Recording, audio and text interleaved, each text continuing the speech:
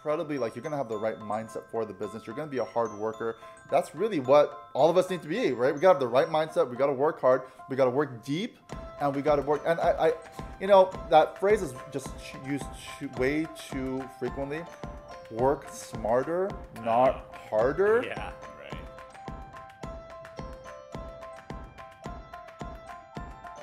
I mean, I know we all understand that concept, right? But we need to actually go deeper than the that one simple phrase, work harder, you know, or work smarter, not harder. We actually have to work deep.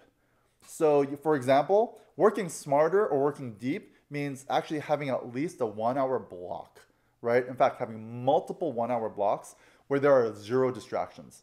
And so a lot of times, can you go 1 hour without checking email? Like literally having no email, no phone for 1 hour, and you're gonna work deep into database, right? If you did that 1 hour deep work, going deep into just like, here's all the customers and clients, I'm in my CRM, I'm not being distracted by anything else except for the following. I'm gonna add more details about that sphere of influence individual, about where they're most likely gonna move next, about the details about them. I'm gonna just think about them, I'm gonna do some research about them. That's deep work. People a lot of times feel like that's not important work. In fact, that's some of the most important work, is understanding our customers and clients really well. Sometimes diving deep into our competition. What's our competition doing?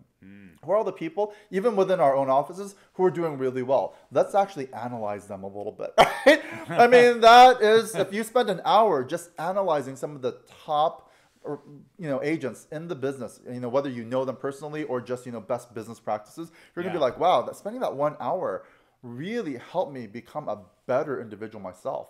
Learning about time, learning about scripts, learning about, so many other things that are there. A great example of that, we have a transaction coordinator in our office, and that had been what my partner had been using. And I told him, and I had seen somebody in our office that was very successful, and they did every piece of paperwork all the way through the process. Okay. And I said, you know what, I want to be like that agent. Okay. And so we learned, and we took on our own transaction management, and I can't tell you how helpful that's been, because I understand every process from step 1 all the way to the end, how it works, who I need to call, and that allows us to troubleshoot it. It allows us to stay better connected, allows us to get better answers, and ultimately, create better relationships with our clients. Absolutely, yeah. Sometimes we just have to dive deeper into the processes themselves, and that's not to say that you should never use a transaction coordinator, but you're gonna feel way better about transaction coordinators. Tweet Howard. Yeah. However, once you basically dive deep into any process yourself, you can now teach that system. You basically are so self-reliant as well, right?